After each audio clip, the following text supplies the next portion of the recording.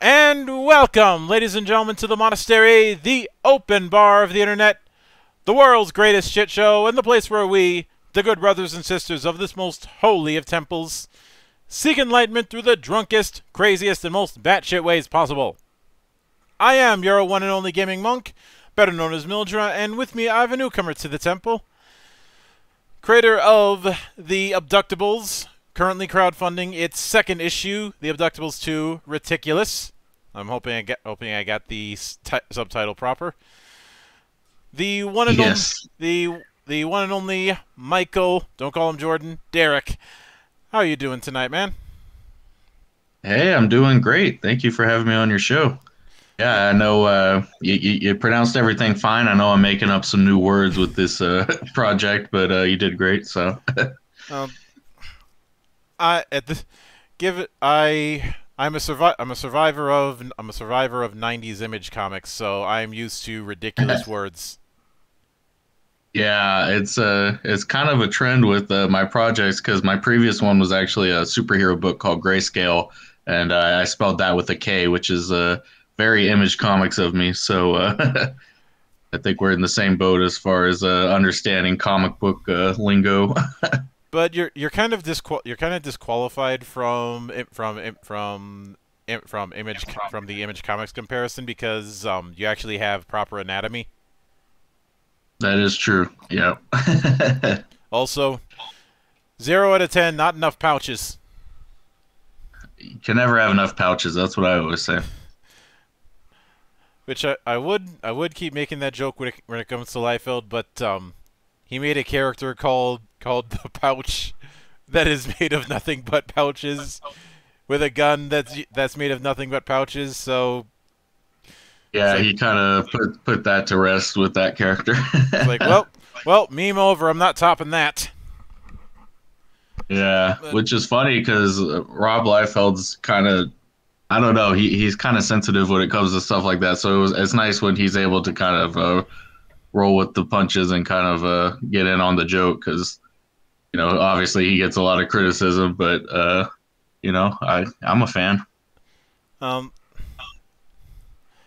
I I've he used to be my punching bag, but I've mellowed on him over the years. Plus, the comments that he's been making over the last few years when it comes to the state of comics have put it where I'm in a special place in hell because I find myself agreeing with the guy who was my whipping boy for a decade.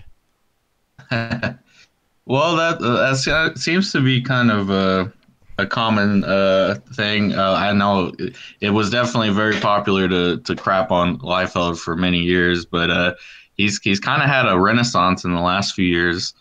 People have kind of softened on him, like you said, and they're kind of reevaluating, if not his work, then at least like him as a creator, because love or hate his art, he was very influential, and I agree. I really do kind of like his take on the industry. He's a guy who's not afraid to state his opinion and kind of go against the usual corporate talking points you hear from most Yeah. creators. I know some people made fun of him when he got mad about Shatterstar being revealed to be gay, but I looked Mm. into what he actually said on that, and he had a point. I The must thing have. that he was fixated on was the fact that um, is his character, and he didn't let he and a lot of the other image guys were and still are very big sticklers on creators owning their work. And Hmm. the idea that one of his characters was what had this put on them without consulting him about it was the burr up his ass.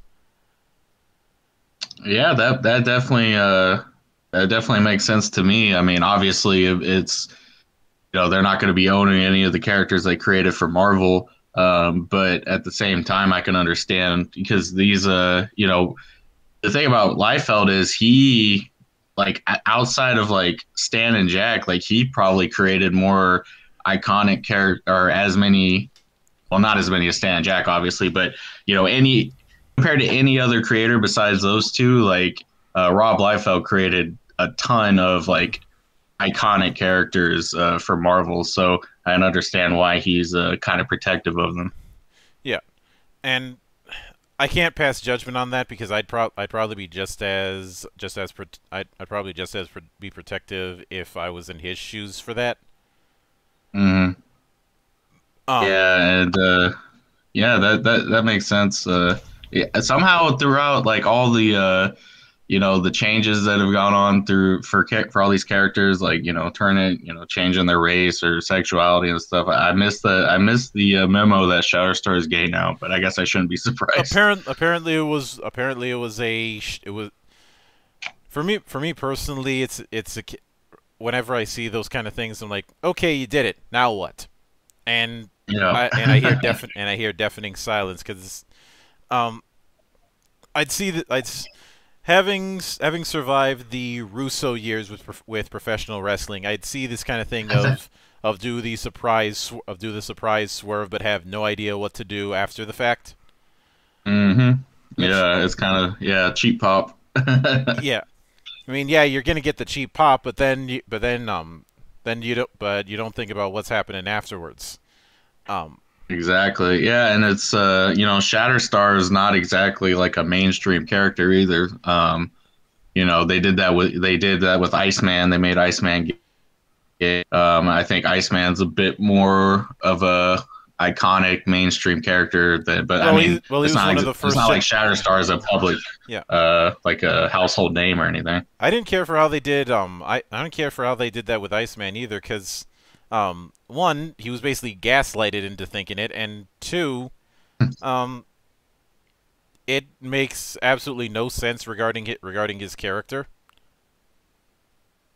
No, not at all. Yeah, I mean, I remember in the '90s, like he was specifically like a horn dog for Rogue. So I mean, it was a very odd choice on their part. Well, let's be honest. Back then, he was a horn dog for pretty much everybody. That was part of his character, was that he was a massive player. Hmm. Yeah, Um, he was kind of the playboy kind of airhead of the group. Like, mhm. yeah. Which, when you consider how serious everybody else was, that kind of thing is needed. Um, Hmm. but more on point. What was the now we since we kind of tackled a little bit of the former House of Ideas, but Yes. would you say that you leaned more towards being a Marvel and Image guy growing up? Yeah. I mean, yeah. In the in terms of the comics, absolutely. Hmm. Obviously, DC always had a stronger presence in animation with the with the Batman the animated series and Hmm. all the spin-offs from Bruce Timm and stuff. But as far as the comics goes, yeah, definitely Marvel and specifically Image because I was a big Spawn fan in particular. So Oh, Man of Culture as um, well. yes. Yeah, Oh, Todd McFarlane is one of my heroes as far as comics is concerned. So yeah, always a big Spawn fan, and yeah, in the '90s, seemed like Marvel was a lot cooler than DC. the They fun. had the edgier art, edgier stories.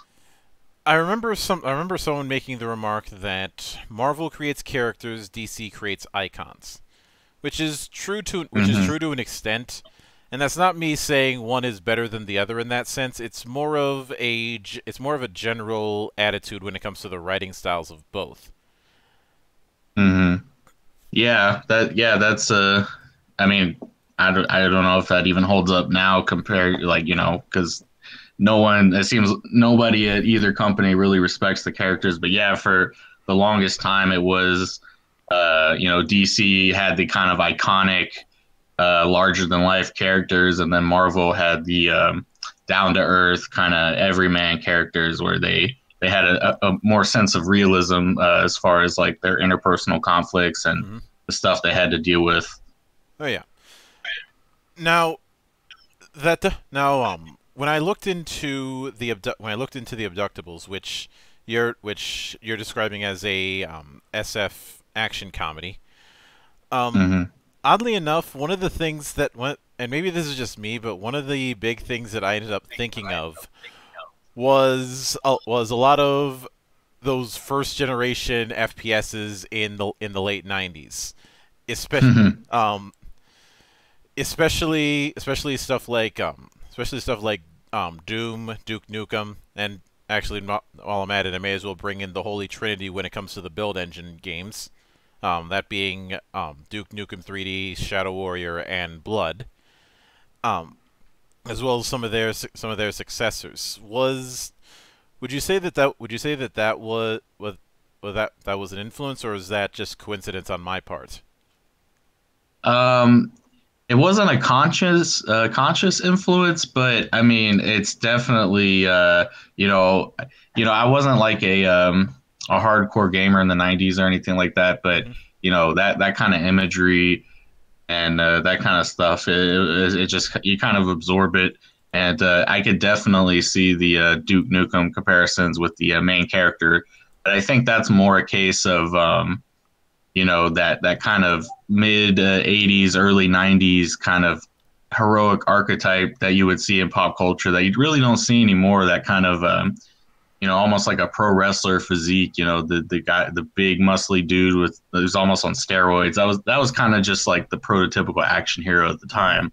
And but and as far as Doom goes, that's a great comparison because I am a big fan of Doom, the game series. But I mean, one way I like to describe Abductables is basically just Doom, but with aliens instead of demons. So yeah, that's definitely a good comparison to make. Which is funny because I'm not sure if you know about this. Originally Dune was going to be much more inspired by aliens, but Fox wanted absolutely nothing to do with them. So they went with demons instead. Yeah. That's one of the many stories when it comes to how things worked out. Um, Yeah, there it's was funny also how those decisions can affect things in a positive way. At least it worked out for Doom for sure.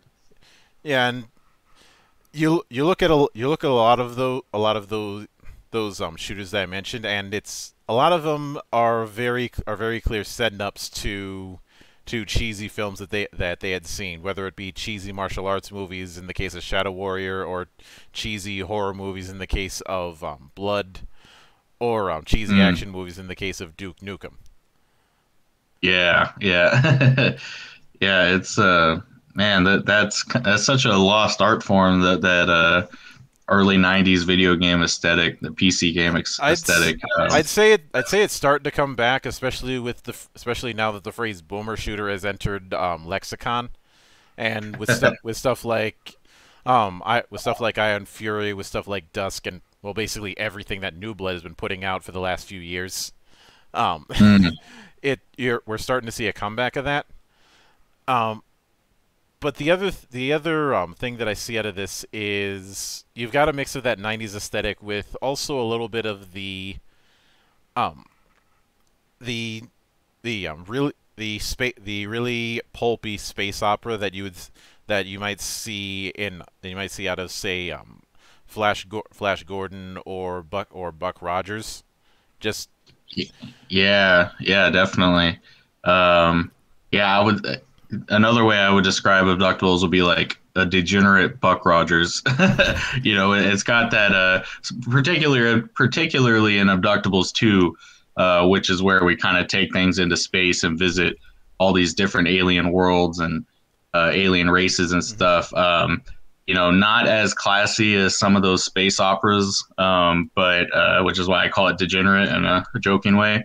But we there is definitely a lot of influence. The thing about the Abductables is like we're primarily dealing with the classic gray aliens, Mhm. but other than the design of the gray aliens, which everyone is familiar with, as far as their society and technology and stuff goes, we kind of we had the option to take it in a bunch of different directions, but me and my artist Ibai Canales decided to give their technology the kind of 1950s retro futuristic look that, like you said, is very evocative of the space opera pulp style of Buck Rogers and Flash Gordon and stuff like that. So, which makes sense because going with the flying saucers and the ray guns and stuff, it kind of makes sense to go in that direction. Yeah, and when it's the panels that you showed in the Indiegogo for the project, a major vibe that I kept getting is kind of a reversal of the way it typically works with somebody either working or abducted by aliens, where you've got our hero in very much the odd man out, but it's a case where they're happy to it seems that they're happy to use them, but just don't do anything that might set him off, otherwise you might lose pieces. Yeah, yeah, exactly. Yeah, that's the thing is going from book one to book two, we completely flipped the dynamic because the premise of the original Abductables, for people who don't know, was very simple but very funny. Basically, the idea is that aliens abducted a 1980s action hero type guy, like we were saying, kind of that Duke Nukem type of character who's has the rippling muscles, and he's probably has roid rage, and he looks like he's ready to go commando on everybody. So for some strange reason, which they learned to regret, the aliens actually abduct this guy, and unfortunately for them, he wakes up on the operating table on the spaceship, and is none too pleased to see that they're about to probe him. So he proceeds to go John Wick on all the aliens on the ship, and it turns into a crazy kind of action movie. Kind of Mars Attacks meets Commando, where you just have this big muscly human beating the ever-loving crap out of all these little gray aliens. And of course, we have a bunch of twists and turns and things go in a direction people don't expect, which is what leads us directly into book two, where, like I said, we kind of flip that dynamic where the main character, the big muscly dude who we just called the abductee, he actually ends up working for the Greys to fight an even greater threat. He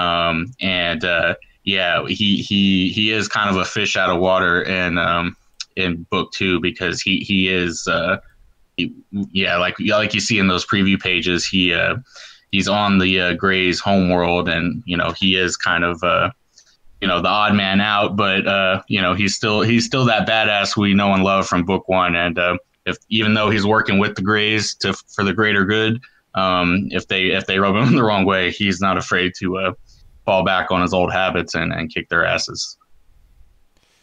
And when it comes to that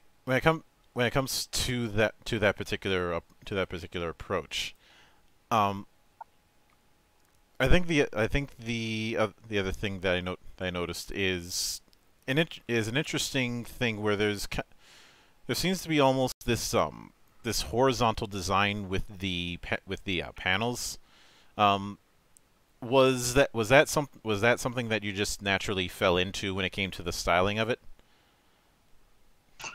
Not on my part. That would definitely be a Canales take. You buy Canales, our artist.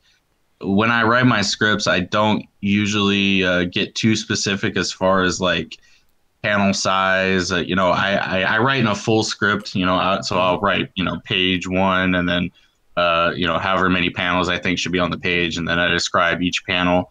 But as far as I might say like, oh, this panel should be a close up, or this one should be a wide shot. But otherwise, I give Canales pretty much free reign to interpret the script however he wants. So yeah, that's any kind of like framing and stuff. That's definitely Canales doing his thing. Speaking of that, how did you end up meeting up with Canales and talking him into doing this? Yeah, so this was way back in 2018, believe it or not. the original Abductables campaign launched in 2019, but I had reached out to him a year earlier. Uh, I was familiar with his work with Richard C. Meyer. They did a book together called Iron Sights, but even before that, they had done some smaller comics for his Patreon, I believe. So I was familiar with his work, and I just liked his personality, following him on Twitter and stuff. But so I was looking to collaborate with artists, and I liked the guy, and I liked his work, so I just thought, you know what, let me just take a chance. So I DM'd him on Twitter, and I had the first 8 pages of the Abductables written, so I kind of pitched it to him as like, hey, would this be something you're interested in working on? And much to my pleasant surprise, he like got back to me like right away, and like honestly, we didn't even like I had sent him the script, and he just like sent me like the first page like already drawn, like, hey, what do you think of this? I was like, whoa. So that was I really got lucky. And I think it had a lot to do with me and him just hitting it off really well too, because we have a similar sense of humor, and I think the Abductables really appealed to his aesthetic, because he does have that kind of darkly comedic style, where he can sell the humor, and he also likes to draw violent stuff, which I like to write violent stuff, so that worked out. And I think, I just think it was the right place, right time, and the right people, and I'm so grateful that he agreed to bring my story to life. Hmm. And given the setup that you guys have is it a case where you send the script to him, and then give him free reign on that, and if so, have there been any cases where he's sent back parts asking for more clarification on something? Yeah, so I like I said, I write in full script, so I'll write it and then send it over to him. He tends to just interpret it himself. He like I said, we are kind of on the same wavelength, so when he does draw my scripts, it's usually like, man, that's like right out of my brain onto the page, which is crazy. Sometimes he'll take things in his own direction, slightly. Maybe like, for instance, there's a page on the campaign actually where, not to get too vulgar, but the abductee ends up one of the Greys runs afoul of the abductee, and he decides to punish him by ripping off the arm of one Grey and probing the other Grey with the severed arm. And I had written that page, and I think there had been like an extra panel or two in the way I had written it in the script, but Canales kind of simplified it to sell the joke even better. So stuff like that, he'll change, but usually, yeah, we usually don't kind of go back and forth too much. He just kind of because I trust his judgment to interpret the script. So yeah, he'll just kind of take it and run with it. Now, given now given that now you guys are, for this one, you're shooting for about 60 pages, and and you're going full color. Um, Mm-hmm. when when it came to the color setup, something that I did notice is a lot of emphasis on a bit of a mostly warm palette is what I Mm. saw. Was that his idea to go with that kind of color palette, especially with a lot of purple and green? Because, well, we're a few decades away from when that color scheme was done to death. Yeah. Yeah. The purple and green was my idea, particularly for the abductee's outfit, kind Hmm. of his spacesuit. It just seemed natural to me that purple and green. I mean, they're complementary colors, but also you know, when you're thinking, okay, well, what would an alien, uh, what would their like stuff, like their outfits, their spacesuits, like what would they look like? And purple and green just seem natural, like that just screams alien to me. And you know, people have pointed out like purple and green. That's also kind of the color scheme of like classic four color villains from like classic comic books. Which I was like, oh, okay, that's interesting. That's a good point. I guess from a certain perspective, the abductee is the villain, at least as far as the aliens are concerned. Mm-hmm. But you know, yeah, like I said, it just made sense. And then everything else, that's totally up to Canales. You know, he is the first Abductables was black and white, and like you said, the second one, 60 pages full color. Canales is doing the art and the colors.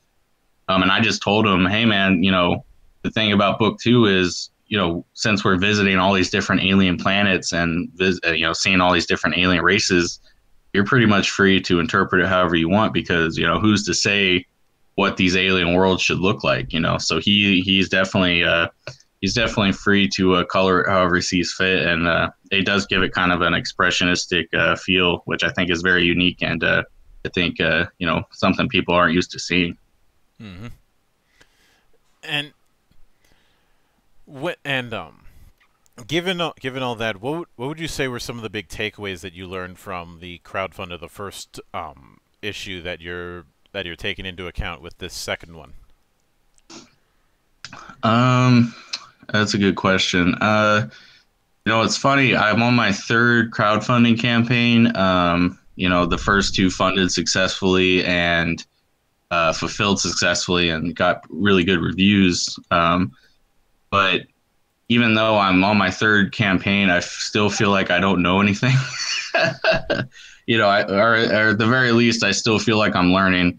The thing about crowdfunding is it's so unpredictable that any kind of lessons that I learned the first time and the second time around, it all kind of gets thrown out the window with each campaign, because it's like I almost feel like, you know, I'm starting from scratch each time.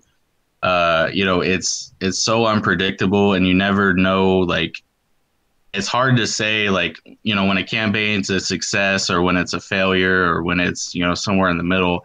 There's so many factors going into it that it's hard to say, okay, this is why this succeeded. And because honestly, you know, not even talking about my work, you know, there's so many great concepts and campaigns that either don't get funded or don't get the amount of funding that they deserve.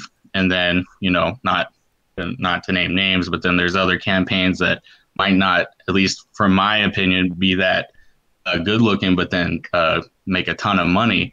So, you know, crowdfunding is very fickle. And, you know, the only thing I can say for me is that at the very least, you know, regardless of how things are received, I at least know what I'm doing as far as creating the comic and getting the comic out.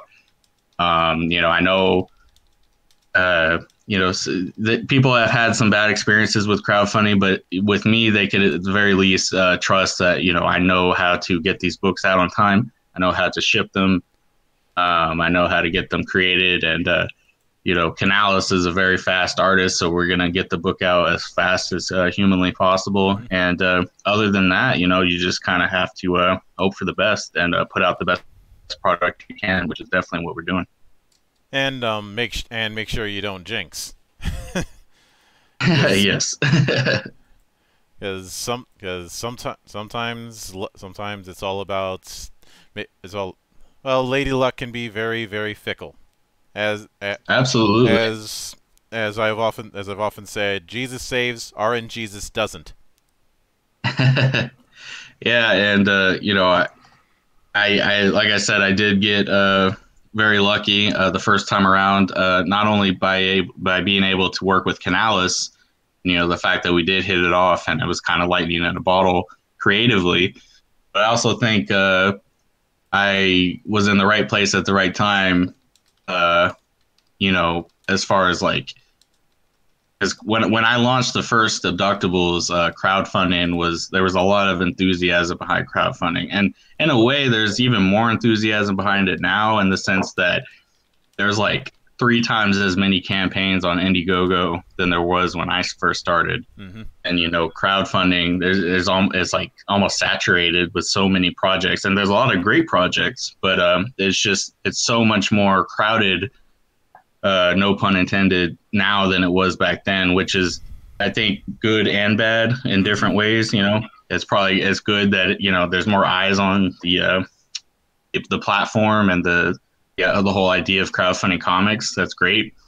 At the same time, it makes more competition, and it's kind of harder to stand out from the pack. So Yeah. it's good and bad in different ways. It's almost like a whole different landscape than when I first started. And personally, I something that I do find very interesting when I look at the whole crowdfunding scene is the amount of straight up superhero comics that are on crowdfunding, whether it be Kickstarter or Indiegogo or elsewhere, are not the majority that somebody might think.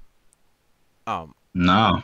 Like a Now, granted, superhero comics don't have as strong of a foothold as one might think once you go outside of the United States.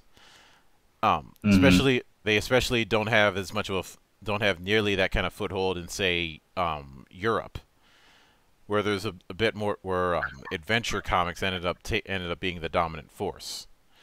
Mm-hmm. But but through crowdfunds, you're kind of seeing a lot. I see a lot more comics of genres outside of superheroes. And while superhero is a very broad genre in and of itself, obviously when I'm referring to that, I'm referring to the typical, for lack of a better word, cape shit.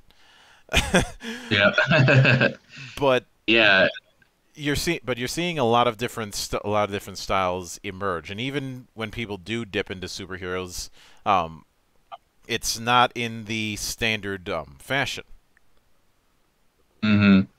Yeah, there's an interesting point. Obviously that's been a sticking point for a lot of people for so many years in the mainstream direct market industry was, superheroes taking up 80-90% of the genres that take up comic book shelves, which makes sense in the sense that, Marvel and DC are the big companies as far as mainstream comics are concerned. But it's ironic because people have complained that there's too many superheroes in comic shops, and then on crowdfunding, I've actually seen a lot of people say, "Hey, where are all the superheroes?" So it's I've definitely heard people say that that there's not enough superhero stuff, which is funny because my second crowdfunding campaign, Grayscale, was a straight up superhero book. Mm-hmm. So I was kind of attempting to fill that gap in a way. But I think we're definitely seeing a lot more superhero stuff. But that's the great thing about comics is it is just a storytelling medium. So you can tell any kind of story you want within that framework. And superhero is just one genre of many. And I'm a huge fan of superheroes. I plan to go back to my superhero character at some point. But yeah, I want to tell stories in all different genres, and comics is a great medium for that. Yeah. Now, something else that I know when I see the slides that you got at the top of the crowdfund page is a bunch of other alien types besides the Greys. I mean, you've got the avian, you've got the piscine. I'm hoping I got that right. Piscine is is like a fish man. And with a lot of these, is it a case of did you end up just brainstorming a bunch of different alien designs and then sent it to Canales? So those in particular were specifically designed, described by me and then interpreted by Canales. Our main villain for Abductables 2 is called the Reptilian, Mm-hmm. which anybody familiar with kind of gray UFO lore is, we all know about the reptilians. But I'm kind of taking it in a different direction. with instead of the reptilians, it's just the reptilian, who's this savage, kind of prehistoric, almost like a, you know, this scaly, he's even bigger and badder than our main character was. And going off that, I just thought it would be funny to add different types of animal influence characters. So not only do you have the reptilian, but then you've got the avian, who's a bird man, and the piscine, who's a fish man, and then we even have a character called the insectant, who's an insect man. So but those are specific characters, but there's a whole slew of like foot soldier alien characters in the book. We actually call them the Devaloids. And they are basically alien races that have been artificially devolved into kind of monstrous life forms. Mm-hmm. These kind of savage, almost prehistoric creatures that kind of make up the army that's led by the reptilians. So, Canales is going to have his work cut out for him designing all these various characters. And the thing I told him in the script is that for the Devaloids, you got to keep in mind, since these are devolved aliens from all over the galaxy, from all, alien races, all from any planet, all around the galaxy, they can look like whatever you want. You're going to have your fishmen and your birdmen and stuff like that. But, you could take any kind of influence you want and just go crazy with it. So expect a lot of crazy creature designs from Canales, and, these Devaloids are going to come in all shapes and sizes. I have to wonder if the island of Dr. Moreau was an influence. Yeah, absolutely, because for sure, there is a kind of chimeric quality to these Devaloids, and the thing is, the devolution serum that created them, it's the masterwork of one of our other villainous characters called the Decrepit One, who's basically a gray alien mad scientist archetype.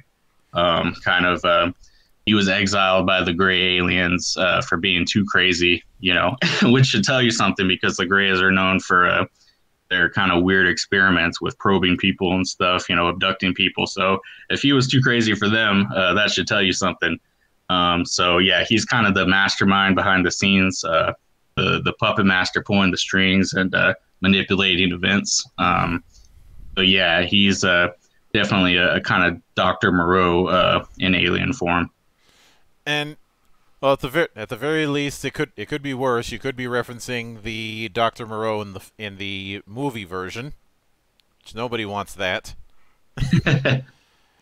Yeah, I luckily I haven't seen that one. But the movie is that the one with what's his name? Marlon Brando, or is there? Yeah, that's it. That was him. And the movie is not good, but the behind the scenes story. It's one of those cases where the behind the scenes story is far more interesting and far more fascinating than the movie, because you had. The two leads were Marlon Brando and Val Kilmer, both of whom who are known to be complete and total divas and assholes at the best of times. If not completely just insane people. I didn't know Val Kilmer was in it. I always knew Marlon Brando was, which, like you said, a notorious diva, and there's some weird stories with him, like the way he would act on set. Yeah, I can only imagine the chaos behind the scenes on that one. Although Marlon Brando acting like a complete diva in a movie set in a far-off jungle. Why does that sound familiar? Yeah, that's not the first time he did that. Apocalypse Now being the example. It wasn't Dr. Moreau, like, that was like his final movie too, right? Yeah, that was one of his last movies. He was already on the decline. And it's like, oh fuck, I need a paycheck somehow. And there's what I do find absolutely hilarious is how little of a fuck he gave. Yeah, he I just know his stories on Apocalypse Now where he would like, who knows how many of these are true, but you would hear stories of him like writing his lines of dialogue on the other actor's forehead. And I don't know he, if that's the case. He didn't even study his lines, so they just had to put up signs and just put him in front of the camera and hope for the best, and film him yeah, in the dark to hide the fact that he was grossly overweight. yeah. Oh man, this Uh, makes me want to watch the movie now. I mean, it's probably. I guess it be good in a or like in a room type of way where it's just a disaster and you just enjoy the shit show. I guess. Um, Not it even that, huh? it's bad in that in that sci-fi Saturday movie kind of way. Mm, You know those really bad straight to DVD movies that would always show up on the Sci-Fi Channel. At yeah. least when it was called that before it was called Siffy or whatever. Um, Yeah, it's well, I mean, I guess it's kind of suits the material. I mean, playing that mad scientist character, you yeah, got to embrace the madness. yeah, and I can definitely see that. Now, the other character in the sketches that I saw that I was curious about is the Little Green Men. Are they basically the commandos of the Greys? Yeah, absolutely. Yeah, they're kind of the elite strike force of the gray aliens. They're clad in that green battle armor. They've got the most highly advanced weaponry, and yeah, the gray aliens. They're not exactly known for kicking ass. They're known for probing ass, but not kicking it. They're these. They got the bobbleheads and the small bodies. They're short, and as we learned in the first Abductables, not that great in a fight. But they're not without their own method of defense, and the Little Green Men definitely constitute that. They're the best the Greys have to offer in terms of fighting capability. And again, that's just another case of me kind of taking, the alien lore and kind of the stuff that's associated with the gray aliens, Mm-hmm. and kind of putting my own spin on it within the context of our story. So yeah, I mean, the Little Green Men, they kind of, their helmets have the antennas, and they kind of look like the stereotypical Martians. So we're kind of combining those that with the gray aliens in a cool way. And something that I'm curious about in regard to that is some a lot of times we'll see the this particular group that's talked up about being the elite badass, only to get to get their shit completely kicked in by the actual villains. Is that a trope that you've been considering playing around with? Of, yeah, these are the most elite of the elites, and they still get their ass kicked. Or, Yeah, yes and no. Surprisingly, let me put it this way: they'll actually do better than people think. Um, the thing They're about not the stormtrooper principal. I'm guessing. some of them are, but they actually, you know, so the Abductables 2, the whole story culminates in this massive land war on this primordial planet, Mm-hmm. between the forces of the Reptilian and his Deviloid army and the Greys with their Little Green Men, and with our main character, the abductee, kind of caught in the middle. So, the Greys, with the Little Green Men, they actually put up a better fight than you would expect. And they actually are featured pretty prominently.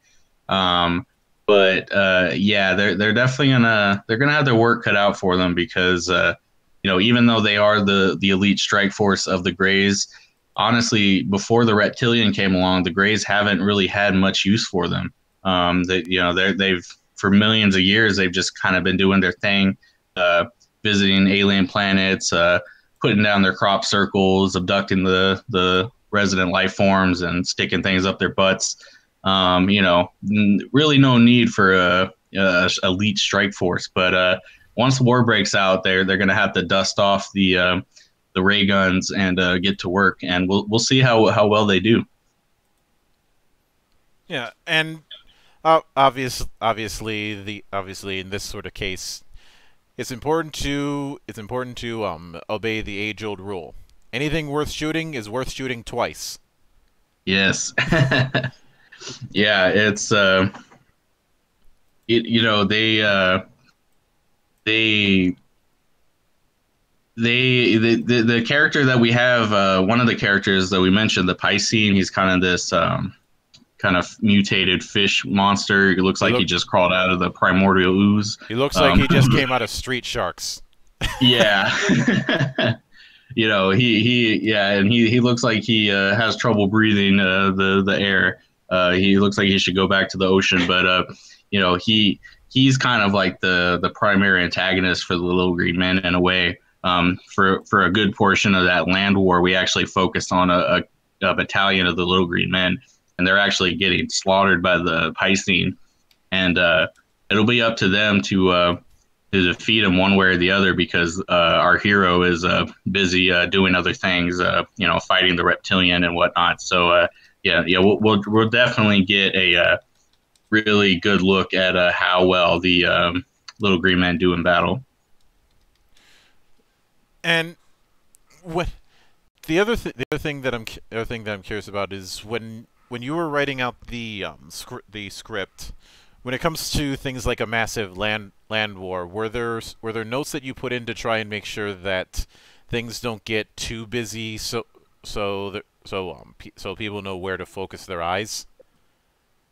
Yeah, absolutely, and that's something I definitely take very seriously. You know, I said that you know, it's all everything that I write is open to interpretation by Canales. But that being said, um, because I write in a full script, I do really put a lot of thought into you know, page and panel count, and how things are laid out, and you know, I like to visualize it in my head, and kind of utilize the comic book sequential art form to its advantage at the utmost. And you know, to your point, in a case where you have this massive battle going on with all these different characters, it is very important to know where to focus things and not get lost in the shuffle, and really you know, you got to know when to have those big panels and those splash pages and spreads and stuff, and also got to know when to kind of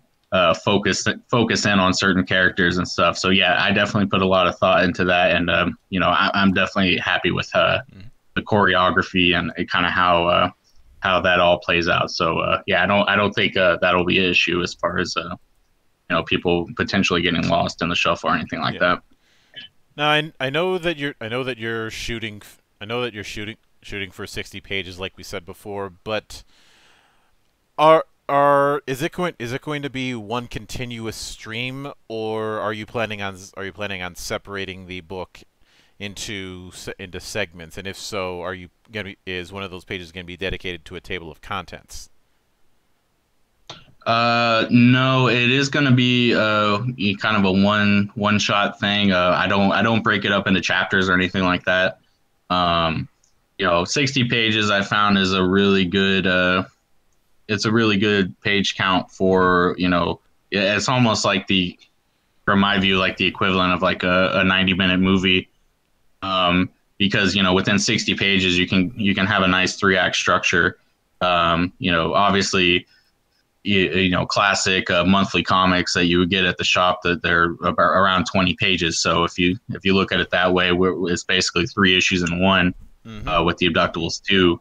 But yeah, it's we don't, at least for our book, we don't break it up into chapters or anything like that. It really does read like like I said, like a 90-minute movie with you know, a satisfying beginning, middle, and end, and it will have a very definitive conclusion. Yeah.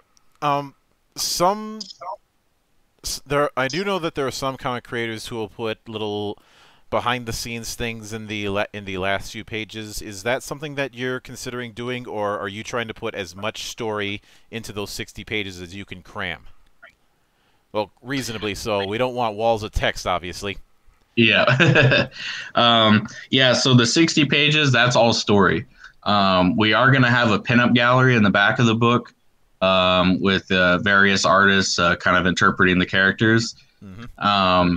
But yeah, all those initial 60 pages are totally dedicated to the story. And as far as behind the scenes stuff, because I know a lot of people do like to see how these books are made, and like to kind of get the process behind the making of these comics. I actually do have me and Canales made a digital sketchbook for the Abductables that kind of goes into exactly that. We provide, I have the full script, and then Canales has some exclusive drawings. And we actually we add our commentary to the making of the book, and we kind of describe how everything came together. So if people do want to get that digital sketchbook, it does come included with the digital deluxe tier, and we also have an add-on for people who back physically. Mm-hmm. So yeah, anybody who's interested in stuff like that, definitely pick up that digital add-on. All right, I gotcha. And you're currently at 74% of the goal with 15 days left. Now before I ask the next question, let me knock on wood for a moment. Now presuming everything goes as planned, what would you be shooting for as far as a release window? Are you thinking fall 2021? Yeah, definitely. I put the fulfillment date a year out just to hedge our bets, because unfortunately, unlike the first Abductables, this time around, because Canales is so busy, and anybody who's familiar with his work knows he works on multiple projects at once. So he's a very busy man and very high in demand artist. Unfortunately, we couldn't have the entire book finished before we launched the campaign. So it is going to take a bit longer to get out this time around. But like I said, Canales is a very fast artist, and for what it's worth, the script's already written and everything like that. And it is just a two-man operation. He's drawing and coloring everything, and I wrote the script and I'm lettering the book. And of course, I'm pretty much a grizzled veteran at this point as far as getting books printed and shipped out is concerned, so that won't be an issue. So yeah, I would be shocked if it, if not fall, definitely fall of this year, if not even a little sooner, if things go really well. So yeah, it's definitely around that time for sure. And with all that in mind, English. Would you believe English is my first language?